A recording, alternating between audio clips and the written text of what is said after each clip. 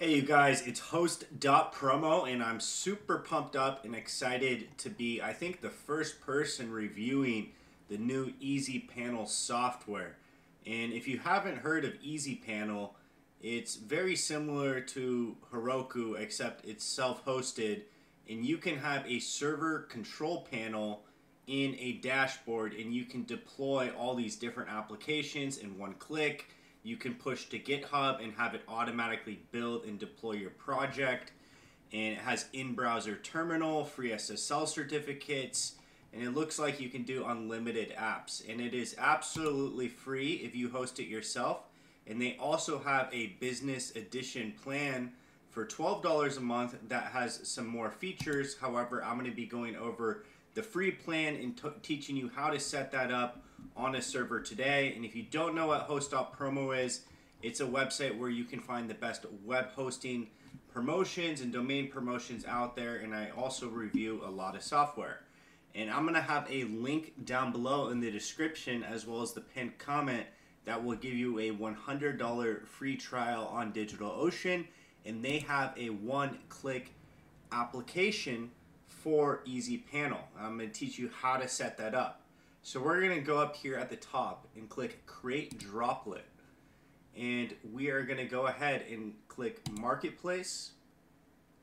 Then we are going to go ahead and search EasyPanel. It's going to pop up. And you can set the server price. We'll just go with a regular server for 10 bucks. You can probably do a $5 server as well. I'm just going to do a $10 one for this demo. And you can select the location. I'm just going to leave all the default settings.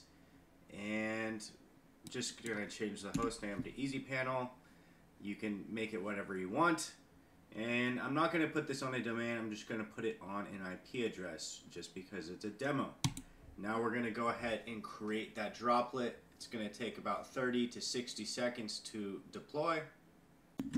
Alright, it looks like our server has been deployed. So I'm going to go ahead and copy this IP address, open up a new tab, paste it in. And it looks like, because I'm running my own IP address, it says not secure. However, I can get around this warning. I may not recommend this for a production server, but just for a demo, just to show you guys how it works, we're going to go ahead and accept this self-signed certificate and click accept the risk and continue. Now it's going to load, and boom, it looks like we're inside. Okay, now we have to set up EasyPanel, and I just want to give you guys one small warning. Sometimes when you deploy the EasyPanel server and then you go to the IP address that DigitalOcean has given you, it usually takes about 1 or 2 minutes to fully finish setting up, and it may give you a 404 page not found error.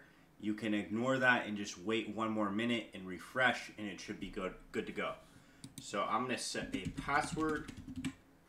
And you can set a GitHub token if you're going to deploy from GitHub. I'm not going to do that in this video, so I'm going to go ahead and ignore that. We're just going to do admin@test.com. Not going to subscribe because it's a fake email. Now we're in the EasyPanel dashboard, and you can see right here, if we go to settings, we have the GitHub token, and we also have a license key.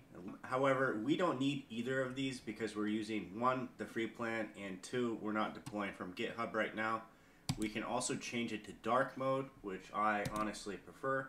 And now we're going to go ahead and create a project.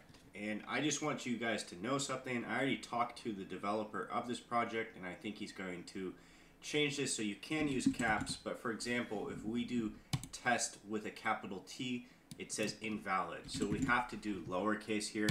So now we do test lowercase and it works, okay? Now, if we come here and we click here, this is the settings page. It does not have many settings. If you click these 3 dots, just to be able to destroy the project, which we obviously don't want to do. And if we go to plus service, you can see right here, you can add a custom application that you can deploy from GitHub. And you can also add various types of databases, MySQL, Postgres, Mongo, and Redis. And if you click templates, You can add WordPress with MySQL, PHP My Admin, etc., etc. So these are some of the one-click applications, and my guess in the future is they will have even more one-click applications. And I'm just going to go ahead and set up WordPress because this is the most popular. Now I have a test domain I'm going to use, and just so you guys know, you should not use the same IP address as the domain that you installed EasyPanel on. Otherwise, it will overwrite that and it will end up being a WordPress installation instead of an EasyPanel installation. So I would recommend you use an alternative domain you own and don't actually deploy the services and the templates on the EasyPanel server, if that makes sense. So we're going to set the app service name. I'm just going to leave it as default. WordPress, MySQL service name, MySQL, leave it as default. And if you leave the password fields empty, it will automatically generate a random password for you, which I'm going to go ahead and do. And now we're going to go ahead and click create. And you can see right here, now we have MySQL and we have WordPress installed. And they show you all the different credentials right here: the host, the port, database name, the user, password, the root password, as well as a MySQL connection URL. And you can also expose a port. Now, something that is very cool is you can see the log files right here in the EasyPanel dashboard. So you don't need to log in to SSH. You can see everything going on in EasyPanel. And if we click console, for example, we can go to the MySQL client, or we can use bash, okay? And it looks like it's still loading. It may take a minute or two to completely set up MySQL as well as WordPress. And we will try to click it again and see if it's now working. Boom, there we go. And we can type in show databases, for example, semicolon, and boom, you have your test database right there. We can use the test database by typing use test, and then we can click or type show tables, and boom, it is empty. And the reason it's empty is because we need to finish our WordPress installation. So I'm going to go ahead and show you how to do this. We're going to go over back to DigitalOcean, and we're going to click these little three dots right here on the EasyPanel droplet, and we're going to type or click add a domain. And we're going to go ahead and put in our domain name and make sure it's selected as EasyPanel, and just click add domain. Now, the domain settings by default are exactly what we need. We don't really need to change anything here unless we're going to put it on a subdomain or something like that. And we can come back here, and you see right now we have the EasyPanel droplet as well as our domain that points to the EasyPanel droplet. And so now if we go to our domain, altfrog.com, it's also a self-signed certificate, so I'm just going to do advanced and click accept the risk and continue. And you can see right here, now we're on the WordPress installation. So I'm going to go ahead and do English and press continue. The site title, we'll just do, site title, we'll do WordPress. Username, we'll do admin. It will set a password automatically for us. I will go ahead and copy that. And for the email, we'll just do admin@test.com. Discourage search engines from indexing this site. Now we're going to go ahead and click install WordPress, and it says it's been successfully installed.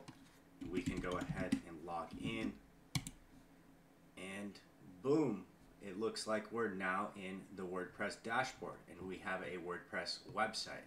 And if we come back to EasyPanel and we go back to MySQL and click the console now, click MySQL client, and use the test database or whatever you named the database, and now we show the tables, you can see it now has 12 tables in the test database, and we did not have these before because we hadn't finished the WordPress installation. So you can see how easy and useful EasyPanel is, and you can manage many different projects. And on top of that, you can also deploy custom apps, and every time you push to GitHub, you can have it deploy to your server without any downtime. So this is a very, very interesting project that EasyPanel is building, and I highly recommend you guys check it out. I will leave the link down below so you can try it out on DigitalOcean and get that $100 free trial. And if you guys have any questions, please leave them down below. And if you want to check out the best web hosting promotions and domain promotions in the world, make sure to check out my website, Host.Promo. And I hope you guys have an amazing rest of the day.